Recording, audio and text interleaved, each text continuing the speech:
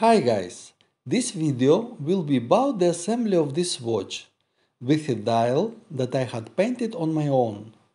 The assembly of this watch will be more or less the same with the assembly of my other watches.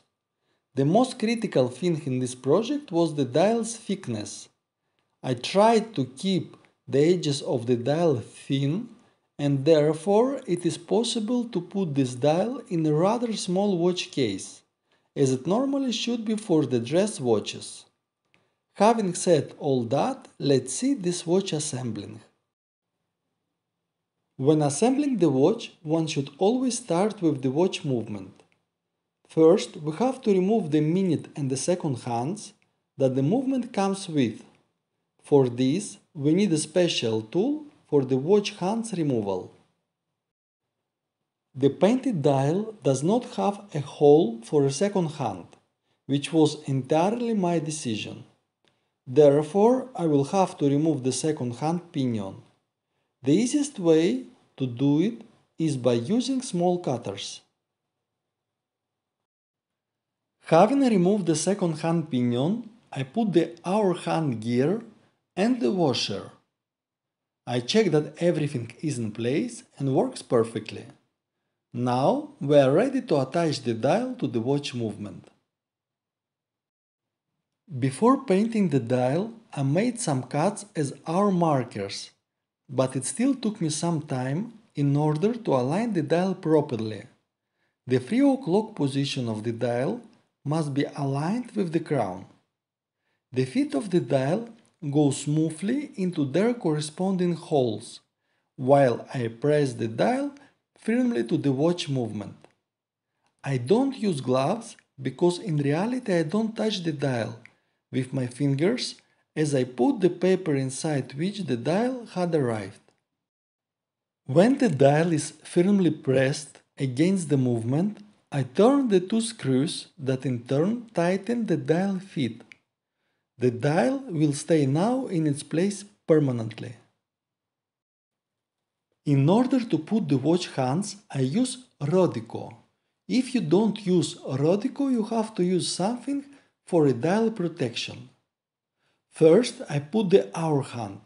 It doesn't really matter at which position you put it first, but it must be firmly pressed onto its pinion and it should be totally parallel to the watch dial. Always check that everything is working properly and that the hour hand is parallel with the watch dial.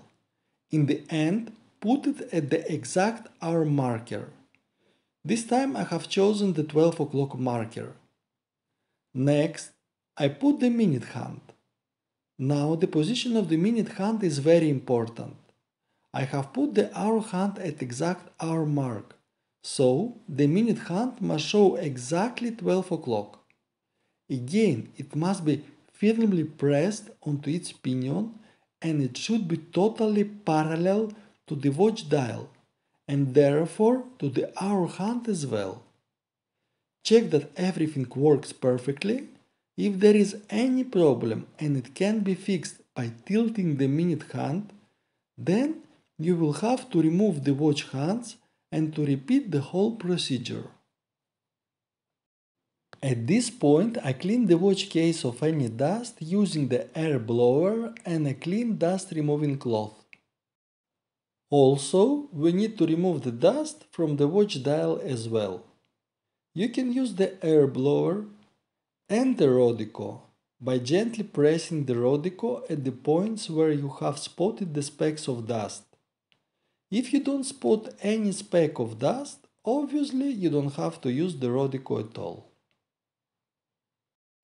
In order to be able to put the watch movement and the dial inside the watch case, we first have to remove the crown with its stem.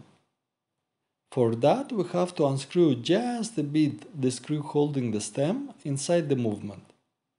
Don't unscrew it more than you need.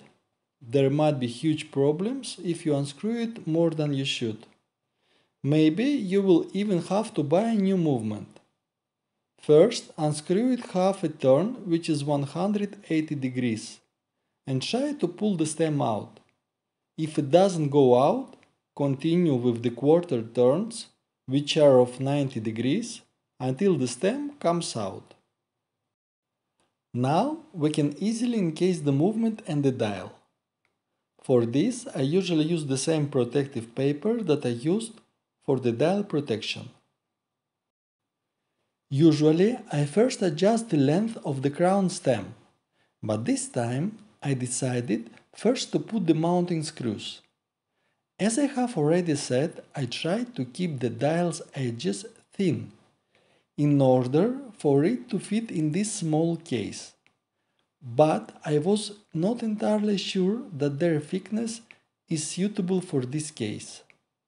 So, in case you can't put the mounting screws properly, then your dial is thicker than it should be, and you either have to file off a bit of the paint at the dial's edges or buy a suitable watch case that can accommodate dials with larger thickness. But as a result, the watch case will be much bigger than this one. Now that I am sure that this dial can be accommodated in this watch case, I will adjust the length of the crown stem. First, I remove the crown that came with the movement and put the crown that came with the watch case. Then I put the crown stem inside the movement and check that it is in the proper position. Then I measure the distance between the crown and the watch case, and this will be the part that I have to cut from the stem from the side where the crown is screwed on. I always cut a bit less and then use the file in order to achieve the exact fit, repeating last steps several times.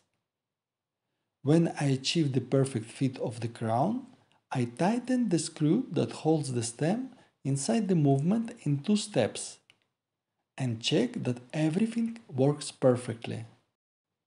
You can use Rodico to clean the movement surface from any possible fingerprints and dust.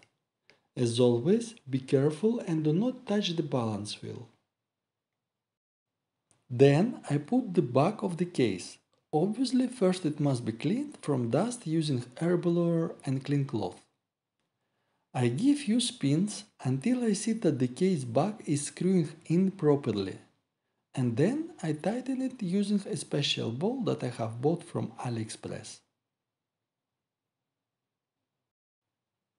Finally, we have to put the strap. This specific strap has built-in mounting pins, which makes its installation rather easy. Every time check that the strap stays in its place. I am very happy with the end result. Making these unique watches has so many benefits. First of all, you obtain a unique watch which says a lot on its own. You can paint anything you want, and the decision regarding the watch hands, case and obviously the strap is entirely up to you. In the description I will put the links for everything that I have mentioned in my video. I hope you liked this video and I wish you all the best. Bye bye for now.